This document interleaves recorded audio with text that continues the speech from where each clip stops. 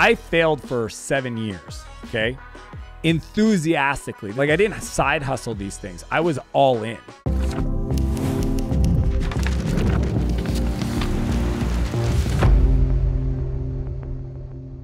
Hey guys, welcome back to another episode of the Foundr podcast. Today we're speaking with Dan Martell. He's the founder of SaaS Academy.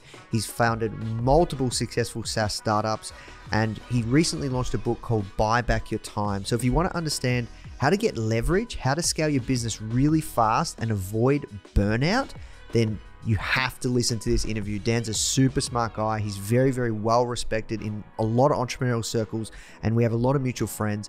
So Dan, I'm really excited to speak with you today. The first question that I ask everyone that comes on is, how did you get your job? AKA, how did you find yourself doing the work you're doing today? So I got a crazy story. I'll give you the short version because, I want to get into the meat of our convo. But so what I do today is kind of software. So I run the largest coaching organization for software CEOs, but I've been coding since I was 17. But the way I got into software development is I actually got in a lot of trouble as a kid, like Sons of Anarchy type style, like legit, group home, foster home, crisis center, high speed chases, prison. And I ended up in rehab, and it saved my life. At 16, 17, I went through a program for 11 months that literally allowed me to build my self-worth and rebuild the trust with my parents that I'd lost. And at the end of that program, I was helping Rick, this maintenance guy, clean out one of the cabins. It was built on an old church camp that they donated to this place. And in one of the rooms in this cabin was an old 486 computer and a yellow book on Java programming. And I opened the book and something spoke to me. I don't know why, but I just followed chapter 1, booted up the computer, and within 20 minutes, I got the computer to say, "Hello world." And I thought, so whatever reason, I thought I was like a computer genius, but that's literally how I started, growing up with entrepreneurial air quote tendencies, and then becoming obsessed and addicted, honestly, to writing code and software. And I haven't looked back. Yeah, wow. So you're a dev first and foremost. Yeah, for a long time. Yeah. So you said what happened next? What was your first business? Well, this is always a fun question, right? It's I always ask people how many projects or domains did they buy versus their business? Because those are two different things. So the first thing I ever made money on was actually this app I built. This is 97. So I come out of rehab, and I discovered this little thing called the internet, which obviously turned out to be kind of a big thing. Perfect timing. And I built a CD burning tool that my friends would pay me $20. Because the problem with it, if you had a CD burner back in the day, some people are like, what's a CD burner? Is that they would sit on my computer to build their playlist, because you could put 150, 200 songs on a CD. So I built this tool they would download. It would synchronize with my file drive on my computer from all my MP3s I had downloaded off Napster and LimeWire and Kazam and all these different tools. And then they could build their playlist, and then they give me $20, and then I would burn them a CD. And that was the first thing I built on my computer that I actually got paid to do. But my first company was probably at 18, 19, not too long after. I built a vacation rental website for my dad initially. I kind of lied to my dad. My dad was like, hey, I need this web page because he kept getting calls. He had a cottage he would rent out. And he asked me, he goes can you build me a web page? And then I went online, and I wanted to learn this new programming language called Cold Fusion. So I told him that to build a web page, it was going to cost $600. And he's like, why is it going to cost $600 to host a web page of my cottage? And I was like, it's just what it costs. The truth was I wanted to rent a server on this site called oneand1.com. And I needed that specific one that would run the Cold Fusion software. And so I took my dad's money and his project and built this vacation rental site, no different than VRBO, almost identical in concept, in 1998, 99. And that was the first business that I actually launched. We called it maritimevacation.ca. And the way I got customers was kind of a nutty story is, and I didn't know anything about marketing or honestly making money on the internet at all. I was just a software guy. And I told my buddy Dave about this idea I built, this software that lets you create like a listings page for your cottage or bed and breakfast in our area that we grew up in Canada. And he goes, hey, there's this magazine that the government prints. It's like the tourism magazine. And on the back of the magazine is a listing of like all the bed and breakfasts and cottages for rent in the province. So I bet those people would want to pay you for one of your pages you could build with that thing you built. And I literally sat there in like awe, immediately ran to my computer, got this magazine, paid my little brother, he was like 4 years younger than me, to add all of the contact information, the addresses, into a Microsoft Access database.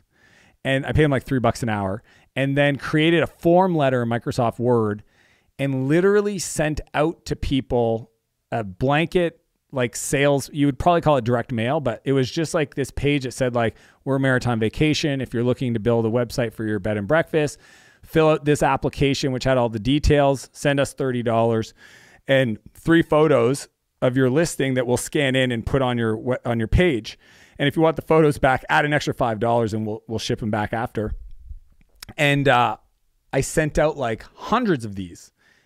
And I remember like maybe 7 days after, my dad came home and he like checked the mail and there was like a stack of envelopes, and he just looks at me because, obviously I grew up in I was a little mischievous, and he just literally asked me like, what did you do? And I was like, holy moly. And we started opening up these letters because, this is 99, 98. People had no problem sending $30 in the mail in cash, but they were full of cash. And that was the first time I kind of made internet on the money from somebody that didn't know me. And I kind of joked that was the day that I went pro. Like, there's like the day that you finally like quote unquote make it. For me, that was 18 with Maritime Vacation, even though it completely failed because a competitor called atthecottage.com kind of came in and absolutely crushed me. It was an incredible experience. I learned a lot about entrepreneurship and just building a thing that was valuable to other people and marketing it. And that was a fun experience. So you've been in the game for a long time. 25 years. Yeah, wow.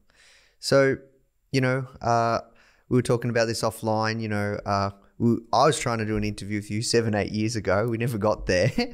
But you've been typically known as kind of like the SaaS guy. So I'd love to know, you have a really large SaaS Academy, and, some of my friends have joined it and spoke very, very highly of it. I'm curious, what was your first SaaS business and how did you fall into SaaS? Yeah.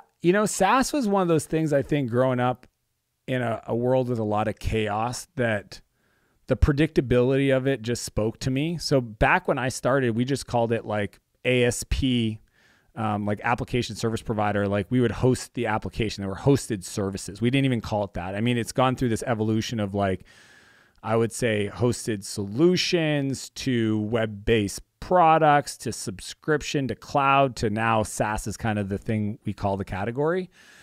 The first, I built a bunch of SaaS tools with my company Spheric, which was like the next company that, actually, no, I did a hosting company that failed. I failed for 7 years. Okay.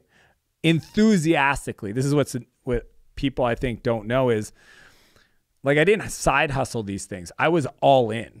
Like I would sit there and code 12, 14 hours a day. I would, whatever I had to do. And so like I did the hosting company and that failed because we had a bank as a customer. I almost got sued. So I got way over my skis on that one. And then my third company was a company called Spheric Technologies, and we built enterprise portal portlets, they were called. So this is back when intranets, I'm dating myself. Some people were like, what is that? Well, it was big companies started customizing the homepage experience for their employees, right? You open up the browser and the default page would be their intranet, but then intranets got smart and those were called portals. I built SaaS products for Fortune 500 companies to integrate with their ERP systems. We're talking Siebel, Oracle, SAP, BEA, Weblot, like all these different enterprise solutions. We built these subscription software tools that people would install inside their companies, but pay us for them in 2004. So that company, I mean, when I started it, I hired a business coach. He was an eMyth certified coach named Bob. Michael and Gerber. yeah, he was the reason why I finally had success in business. And that company, Spheric, we almost did $1 million in our first year, just shy. And then we literally grew about 150% every year for 4 years. And I went with it, and eventually we got acquired in early 2008. And that was my first kind of successful entrepreneurship experience. And it laid the foundation for a lot of things afterwards. So I have to ask the question, you started many other companies since, Clarity.fm, Flowtown, and then, you started your SaaS Academy, and you kind of gone full circle now and you really give back. How come you haven't started another SaaS business? Like, because, some say, and I'd like to hear your take, that like, in terms of wealth creation, building a SaaS company is one of the best tools out there. But it's hard. So I mean, it's super hard. It's super hard. Well, yeah. So what's interesting is in the book, I actually talk about what I call the 3 levels of trades. Level 1 is employee, right? Where you trade your time for money, which, you can make a lot of money. The highest paid employee in the world makes over 100 million a year, and that's Tim Cook of Apple. So it's not even like there's no good or bad. It just is, people trade their time essentially for money. And then when you go to level 2, which is entrepreneurship, that's when you start to learn how to trade money for time, right? You hire an employee to buy back your time to then reinvest it in, things that make you more money. And then level 3 is money for money. And that's where you learn the skill to invest in opportunities that have your money working for you. And I just got lucky that when I was 27, I read Rich Dad, Poor Dad, and I kind of started to understand the quadrant he talks about and kind of the investor element. And I just started investing my money. So what people don't realize is I have a pretty substantial portfolio of SaaS companies I've invested in. And that's kind of what I do day to day. So I have SaaS Academy, which is the largest coaching organization for SaaS CEOs in the world. We have, over 1,000 active clients. We've coached, I think, 4,000 people at this point. And then I have High Speed Ventures, and High Speed Ventures is my kind of personal family office where, we'll evaluate buying companies. We invest in companies. Now we're considering putting together a fund to actually invest in some of our earlier stage companies that we coach. I kind of a while ago decided to ask myself, and it's why I wrote this book, is, what would my perfect week look like? What kind of work would I be doing? What's important to me at this stage of my career?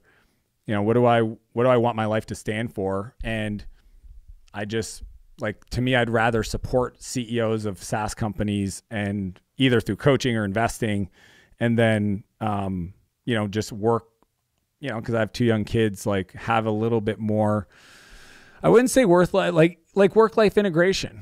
That's kind of what I'm optimizing for. So I think that, especially doing a venture-backed company is completely different. A lot of my clients I coach are bootstrapped. So I think that, but again, I now hire CEOs to run companies. So I don't need, again, it's the whole buying back your time. At some point you go, look, I love being a CEO, but I don't want to be the CEO of this company. I can just hire somebody to run it. Yeah, no, you mentioned work-life integration. I like that term a lot because, I think that's what life is all about. I read this tweet storm by Sahil Bloom, and he does some great stuff. And one of the things he said was the most important decisions you have to make, and one of the most important decisions you have to make in there's a few of them, who's your life partner, and one of them is who you work with, and then the other one is what you decide to do with your time in terms of work. And work doesn't have to be something that you have to, balance, that you do too much of. How do you integrate it into your life that you have an incredible life? Yeah. So it's funny because Sahil and I were actually chatting yesterday. Nathan Barry introduced us for, I think, his new book he's working on. And we absolutely share the same philosophy. you know, the way I do it is I think there's three things you need to kind of like integrate work and your life into like a rhythm. First thing you need is a vision. And, you know, and I actually cover this in the book because I realize when people are trying to understand the value of their time and buying it back, and then what do I do with the newfound time, without a clear vision, it makes it really hard to make decisions today. So I always, you know, coach my clients to like look out at least 25 years. And in the book, I call it the 10X vision map. So once you understand on like these 4 dimensions, I share what our life looks like, then you work backwards to, you know, what would be the next 12 months directionally accurate decisions, both the quality of life, how you want to show up as a parent, how you want to show up as a leader, the empire you want to build over the next 12 months. And then you then come to the week cadence. Cause I think that's like, if somebody says something's important to me, I just ask them to see their calendar, because usually they will, whether they like it or not, where they allocate their time is a clear indication to what's important to somebody.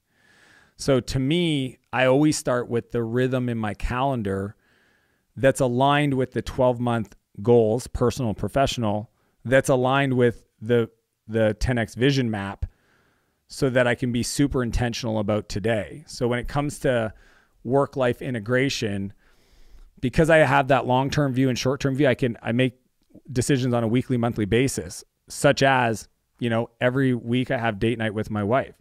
Every week I have a night off to go spend it with friends. Every week we have the full day is dedicated to the family. We usually go skiing right now because it's winter, or wake surfing in the summer. I work out every day. Like when you know what's important to you and you actually add to your calendar, you like insert it as block time. You know, again, I teach this in the Perfect Week framework. You realize there's a whole lot of extra time to do other stuff. And then you don't get to a place where you're having to fix things. See, the reason why I got so intentional is because there was a point in my career where I was moving forward really fast, but then I'd have to slow down to fix what I call emotional shrapnel, right? You have to apologize to somebody for missing something, or you got to go to the gym because you put on 15 pounds because you were traveling too much, or whatever it is. So like what I've decided is if I can be more intentional today, aligned with my goals, I can actually get more time long-term back, because I'm not spending time fixing those things that I'm creating emotional shrapnel around, because I'm kind of measuring twice and cutting once, if that makes sense. Yeah, it does. So in the book, you talk about how to scale your business fast. You help entrepreneurs scale their business fast without avoiding burnout. So I want to talk about that one, because I experienced burnout post-COVID. The online education industry, Foundr, we had a big wave through COVID, and I didn't stop. And you just work, right? Like in Melbourne, we were like the longest city to be locked down. It's like Canada and Australia were not doing well during COVID. Yeah. So I don't know why I didn't escape. I don't know. But anyway, so come out of lockdown and just experience this deep burnout. I never experienced burnout in my life. It was just such a crippling feeling. I used to wake up in the middle of the night, my heart beating really fast, this like crazy anxiety, and I didn't even want to go to work at times. And I worked through it, but I'm curious, have you experienced burnout? Is that, and I'd love to hear how you've worked through it, and some of the things that perhaps you help, guide your founders to experience, not experience burnout. Cause I think it's easy to fall into that. I really appreciate the question, Nathan, because that was my reality 24 to 28 when I was building my company, Spheric Technologies. I only had one gear, and it was all in. I didn't know any different. And because I'd failed prior, I was so scared to do it again that once I started to get a taste of success or momentum, I was so scared of losing it that I just allowed my work to absorb me, to become me, my identity, everything, my relationships, what I valued. And, I was engaged to a woman that, for the most part, put up with it. I mean, it was kind of, when I look at how I showed up in that relationship, it's absolutely embarrassing. And what happened was towards the, 2.5 years I was into this relationship, with this woman. We got engaged. We ended up buying a house together. And, one Sunday, because I worked every day, Saturdays, Sundays, but Sundays I was usually home by noon. And she told me, you got to be home by 11:30. We've got to go. My friend's having a birthday party. And I went to the office and, I look up and I was in the zone. I was getting stuff done and it's 1:30 and I'm like, oh no. So I jump in my car, this old Volkswagen Jetta, and rush home, pull into her driveway, and I run in the house and I found her in tears in the kitchen. And she's just beside herself and can't even breathe. She's just, and she just looks at me and she goes, I can't do this anymore. And she takes her ring off and she drops it on the counter and walks past me and goes and lives with her parents. And that was the last day, 7 weeks before our wedding. And it was such a shot to my self-worth and my identity. Cause as entrepreneurs, we say we're doing it for our families, right? We're doing it for our future. And, it's a sacrifice today for that future. And I just totally had it backwards. So when you talk about anxiety, I got to a place where I felt like there was a elephant on my chest. I had to go see a therapist because I was having anxiety attacks, and he made me walk around with a rock in my pocket and would squeeze it. It's just, and what I love about the work I get to do today, that was the moment that I realized I had to find a different way to build. I think if I didn't go through that, I would never have written the book. I would have never found the tools to build the kind of companies I have in the way I have. And today, in chapter 2, I open it with a story of one of my clients, Stuart. Same scenario. He just, because he could do everything, he did everything. He had a background in finance, so he did all the bookkeeping. He taught himself how to code, so he would write code. Even though he was a team of 20 people, he would still be in the customer support tickets and doing all this stuff. And, 60, 70 hours a week wasn't an issue. But when you'd have to do a big product release and sprint, like he went through, and it required those 90-hour weeks, it takes a toll on your body and you don't even know it at the time. And he found himself in Disneyland. So they shipped the software at Christmas, this big release.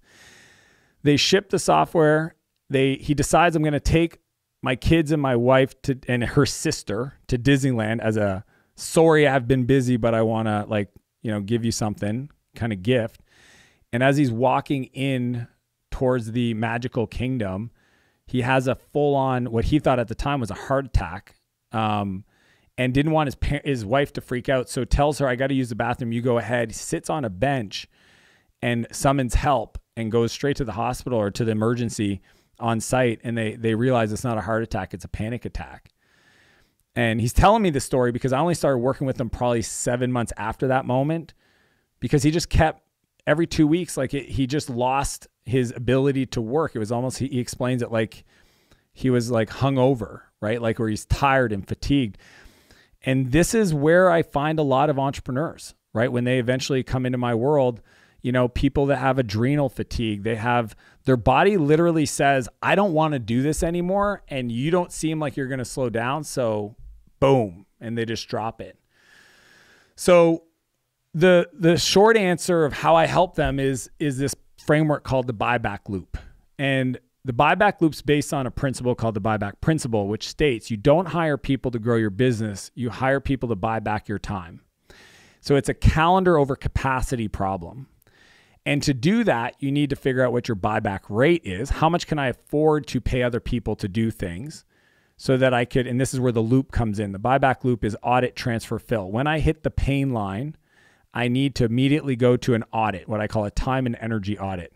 And we walk through their calendar and we figure out all the things that take energy from them, all the things that give them energy, all the things that are low cost to pay somebody else to do, and then all the things that would cost a lot. So I use a $4 sign symbols. $1 sign is low cost, $4 is high.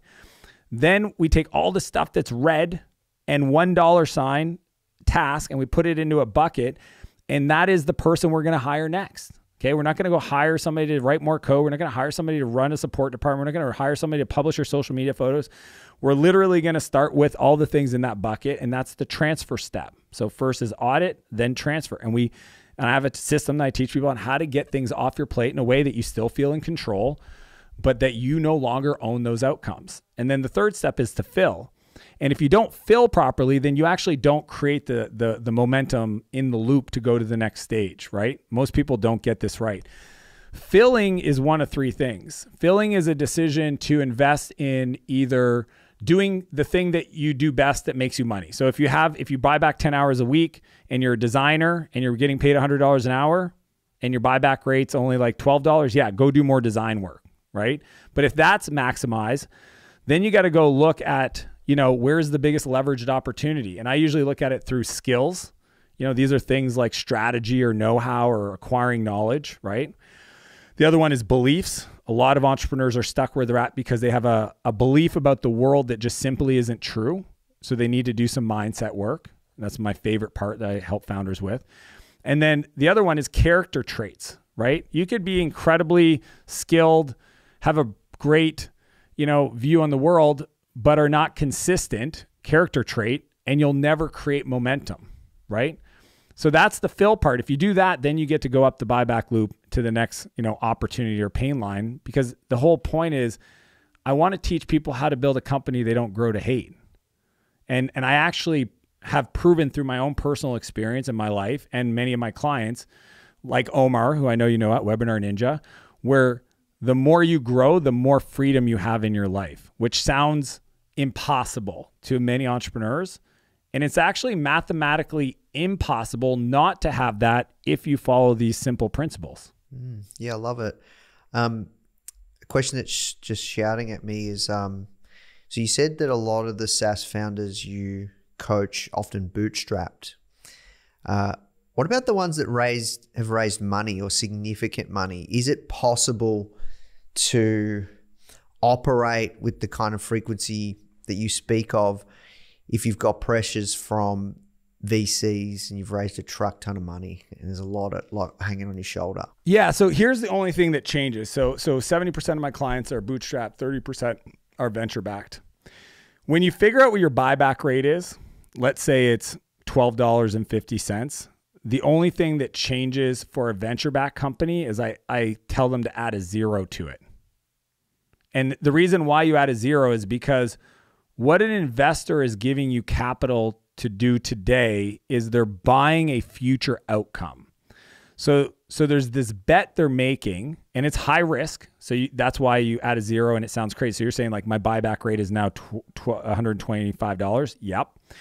But the reason why is because you're able to be a little bit wasteful today with the anticipation that those decisions are the right decisions for the future. But nothing changes in regards to, and this is actually where I learned this strategy, was moving to Silicon Valley after I sold my first company that was successful and meeting these early 20-year-old entrepreneurs that were building, $50, $100 million companies, people like Naval Ravikant, right? So Naval taught me the idea of leverage.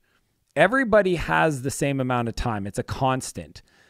And certain people have a higher ability to create an output, okay? Elon Musk's output is on another level, but his time is the same. So what's the difference? Well, the difference is the multiplier of leverage. And there's only 4 ways to create leverage. They're called the 4 C's. The first one is content. What we're doing now. 100 million people could watch this and it wouldn't take any extra time for them to do that from us. So huge leveraging content. Playbooks is another example, creating a repeatable documented system.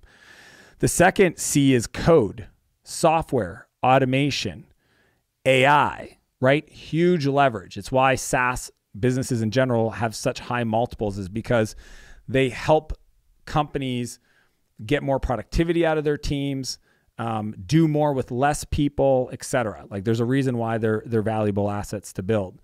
So that's code. Third is capital, which we all know, right? Like we raise capital, and this is why the buyback rate goes up if you have capital. It's because I'm looking for leverage, right? But in regards to the decision structure and the sequencing and the filtering and what you should do with the free time, everything stays the same. You just get to move faster because you have that capital. The 4th C is collaboration. And it's literally the premise of my book. It's regardless of what business you're in, when you start to grow, you're deploying dollars to acquire like employees' time or contractors, and that's the collaboration C. And most people just do it in the wrong order.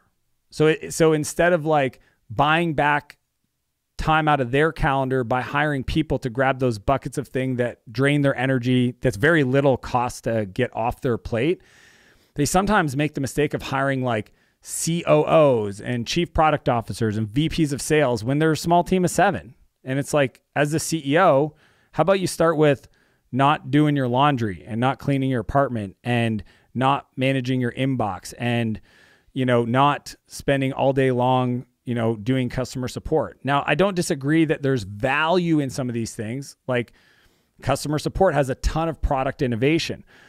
But what I coach my clients on is pay somebody to process the emails to find the customer innovation, and you can collaborate with them.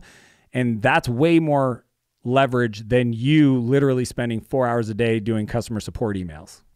Yeah, man, this is gold. Like, so really the main premise of your book is kind of like how to find leverage and optimize your time. It's funny because people go, oh, buy back your time. It's about productivity. Well, it is, but it's more than that. People go, oh, it's about scaling a business. Yep, 100%. But it'll also help you be a better creator. It'll help you be a better artist. It'll help you be a better team member. It'll help you live a more express life. It'll actually give you a path to building the thing that you want to build, that you had a belief about that it would require sacrifice. And it's just not true. I mean, one of my favorite stories from yesterday, actually, a guy that follows me, Mike, he's known me for like 12 years. And he's like, I literally have the audio. I'm going to post. I'll even give it to you if you guys want to add it to this article. But he sent me a message because he's like, dude, I've been friends with you for a while. I've been watching you from afar. I know we don't know each other well, but I always put you in this category of like this hustle culture, like Gary V, like go, go, go, go, go. And man, I just finished listening to your book. He listened to it in a day, the audio version. And he's like, I totally misunderstood you. And I understand that you actually value the same things I value. And I'm sorry. And he sent me this message. And then what I love the best though, is the second message he sent right after was, you made me realize that I had a belief, because he had a company that like literally blew up his life. No, what we were talking about earlier, just like overwhelmed him. And then he just burnt out, and then he ended up selling it for less than it was worth. And he just like had essentially trauma from that experience, and he promised he would never do it again. So he's built this like different business today that's very much a lifestyle business that provides and gives him a lot of freedom. And, he's very happy with it. But he says in this message, I now realize that I had a belief about what impact I could have and the level I could have and the limiting of that level, because I thought I was scared to go back to that place. But you now have given me the roadmap on having a bigger impact and still honoring the commitments I've made to my family, et cetera. And he goes, that's exciting. That, for Mike, is what I want for every person. I want entrepreneurs to create more. I want artists to create more art. I want content creators to create more content. I just don't want them doing stuff that somebody else should be doing, because their time and their creativity at the scale of their business, if you understand your buyback rate, shouldn't be spent on editing videos or publishing on social media at scale. Like, you can definitely find people that are as capable and honestly better at those things, so that you can go focus on creating opportunities that are better, and or taking the time to recharge and go spend it with people so you can do it for a decade and not burn out after 3. Yeah, that's cool. I respect that a lot, man. So love to switch gears a little bit and talk about building a SaaS business. Do you think out of all online businesses, e-com, services, agency, lead gen, online education, like SaaS is the hardest? No. Here's what I've learned. All businesses are hard. You think about the internet, right? Well, the internet made things 100 times easier for people to like source information and communicate, et cetera. And I think a lot of people thought like, oh, we're going to have a resurgence of like 100 times more entrepreneurs. And the data actually doesn't show that. The data shows that there's still the same amount of entrepreneurs per capita.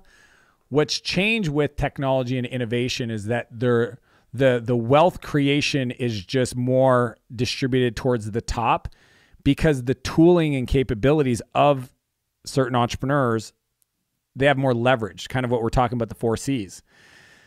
So the reason why I don't think SaaS is harder is because I think the hardest part in any business is the conversation the CEO has with themselves. It's the real estate between their ears.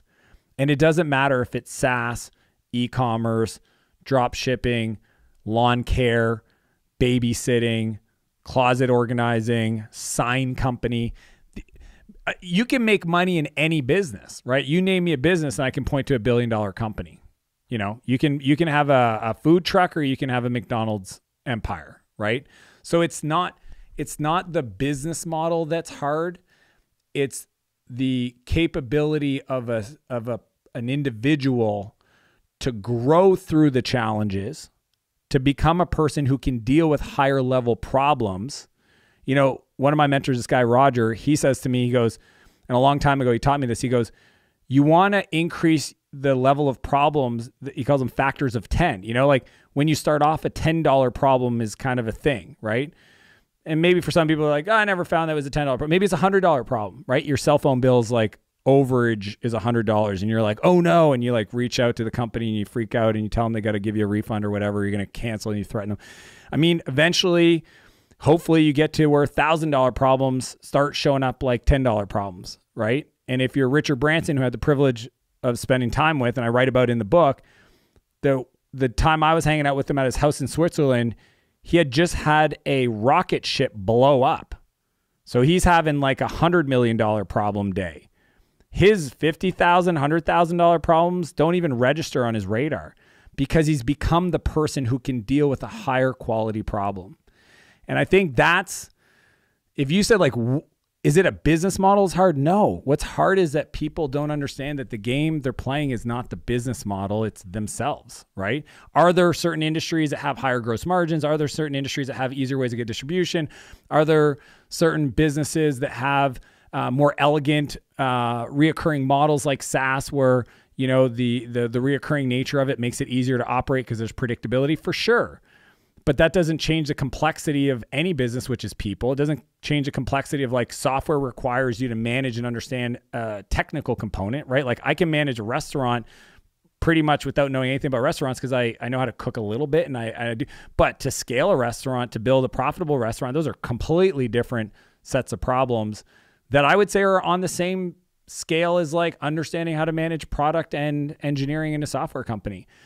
Now, valuations are completely different because if you can get them to a certain level, the annuity component of a subscription business with a, you know, what's called net negative churn or positive net revenue retention is valuable to people on a factor that's a lot higher than a restaurant. But the truth is like at scale, all companies are valued similarly. Like multiples will be like, okay, well, this one's a 6x on EBITDA. This one's a 10x on EBITDA. Like, but I mean, at that level, like they're relatively the same. So I don't know if they're harder because I've seen friends struggle just as much starting a lawn care company as they have building a software product. That's an interesting take. You talk about problems. Can you talk us through the 1-3-1 method? This is easily one of my favorite things to teach people because I think it has the highest impact for least amount of effort. Like we think about minimum effective dose as a leader, this tool can transform somebody if they truly apply it. The way it works is most business owners and entrepreneurs, and usually it's around 12 employees where they start to feel the pain, right? Where they wake up and, you know, they have like a list of projects they want to work on and their inbox has a couple hundred emails they have to get back to and they start their day and next thing you know, they're on a meeting after meeting after meeting trying to tell people what to do, check that it got it done and tell them what to do next, right? And the problem with that is that at about 12 employees, your day starts to look like Groundhog Day where you spend the whole day for the most part trying to get people doing the right thing in their work and then putting out fires. And then pretty much like once, if you have kids, you feed the kids, you put them to bed, or once you get, finished dinner, you then go back to work just to actually start on the projects you said you would do in the morning that you didn't get to and reply to all the emails that are urgent that if you don't get back to, they're going to be upset. The 1-3-1 rule gives a tool where any problem that a direct report brings into your world, You ask them to come with one clear problem. Okay, that's the one clear problem, because people will come to you with multiple, they're like, what? I literally, even when I'm coaching clients and they're explaining to me their scenario, I go, so define the challenge. Give me the specific problem. Because right now you talked about, I'm counting 3, maybe 4 in what you just said. And they're like, well, here's the problem we need to solve. Okay, let's get that clear. Okay, perfect. Then what you ask somebody to then do is say, what are your 3 viable options?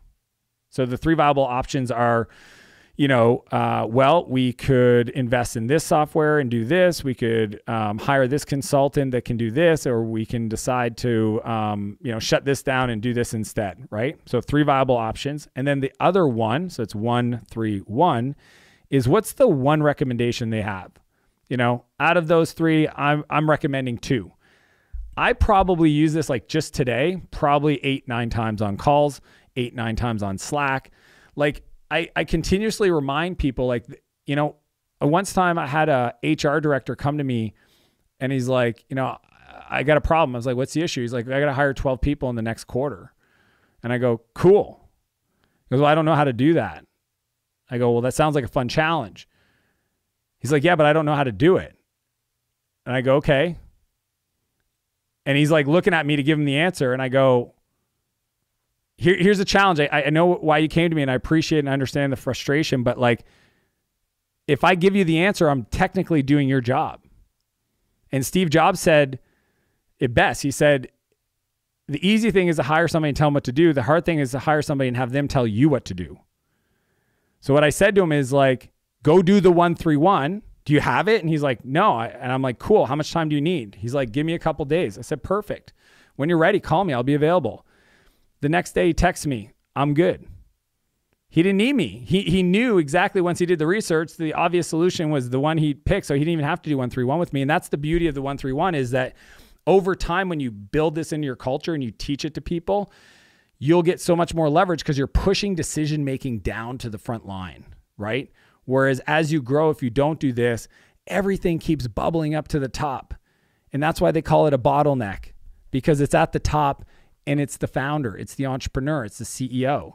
And you want to push things down and be owned by people. I mean, 90% of the time somebody presents me their 1, 3, 1 in their recommendation, it's, of course, that is the obvious solution. Do that, right? So then I only get presented the really fun stuff. Yeah, wow, that's gold. That is gold. Thank you for sharing, man. I have to ask though, then, your one-on-ones must be pretty short with your direct reports, or what are you doing when you're coaching if they're not bringing problems, right? Like more feedback.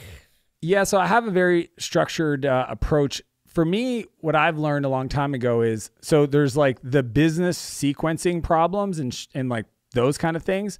What I like to do in my one-on-ones is 2 things. One, I want to get, well, probably 3. I want to get clear that they understand the vision, right? Because I think as a CEO, there's 3 things we do: vision, people, and money. So in my one-on-ones, I make sure I'm always communicating 16 months, 18 months into the future. So I'll just take some time to share that. I'll ask them for their perspective. Where are we going? If we can get alignment, begin with the end in mind on where we're going, then I want to talk about their specific areas of opportunity. And these are not strategic. These are, what characters, traits are you working on? What skills are you working on? Based on where we're going, who do you need to become to get us there?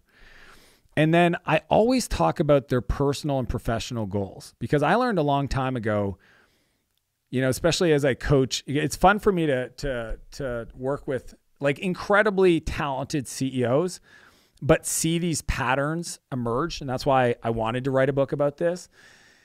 And things like they're frustrated with their team because their team doesn't show up the way they do to solve the problem, right? They always feel like they're always pulling everybody up the mountain and like trying to get them to follow their vision. And it just feels like there's just a lot of weight on their shoulders to carry. And what I usually tell them is, do you have clarity on your direct reports' personal goals in their life, right? And they're like, yeah, I know what they want. I'm like, okay, let me be clear. Do you know exactly where they want to be in 5 years? Like, can you describe to me where your direct report in 5 years, what their life looks like, to the same degree that you could explain to me what their life looks like today? Because today you could tell me what their title is, how much they make made, what are their responsibilities, and other things. Can you tell me the same thing in 5 years? And they're like, no. Okay, perfect. Can you tell me in 12 months what that looks like? And they're like, well, I kind of know something. It's like, okay, if the direct report if you don't know what their goals are personally and professionally, and you haven't explained to them how your business is going to support them in doing that, then you will always feel like you're trying to pull people up a mountain. The moment you get their almost selfish desires aligned with the company's goals, it will change the game on the energy and the culture you have in your company. So that's what I spend most of my time on my one-on-ones is vision, kind of like coaching areas of the leaders and kind of the opportunities for them. I actually teach a coaching framework in my book because I think a lot of people don't even know how to do that. And then the third is alignment of personal goals with the company goals and kind of long-term. Yeah. Wow. Thank you, man. That was incredible. So this has been like a bit of a leadership masterclass as well. You asked the questions. I love this stuff. Man, I could talk to you all day. I'm conscious of time. We have to work towards wrapping up. So these are, we're going to move to the hot seat round. These are short, rapid fire question answers. The first one I have is, what's the best hire you've ever made in your career? It's always my co-founders or my business partners. Everyone, I think, and that's the thing that's unique about me. I have a lot of business partners. I give them equity. I collaborate with them. And every time I've been able to give away long-term upside, it's always worked out. So I'm very generous in the term business partner and equity. What's your favorite time of the workday? I love creating with smart people. So typically that happens in the afternoons for me because I don't do meetings in the mornings. So that's like my personal creative space. So yeah, anytime I get to co-create with other people that I admire their brains. What's the last problem you solved? That would have been, a product.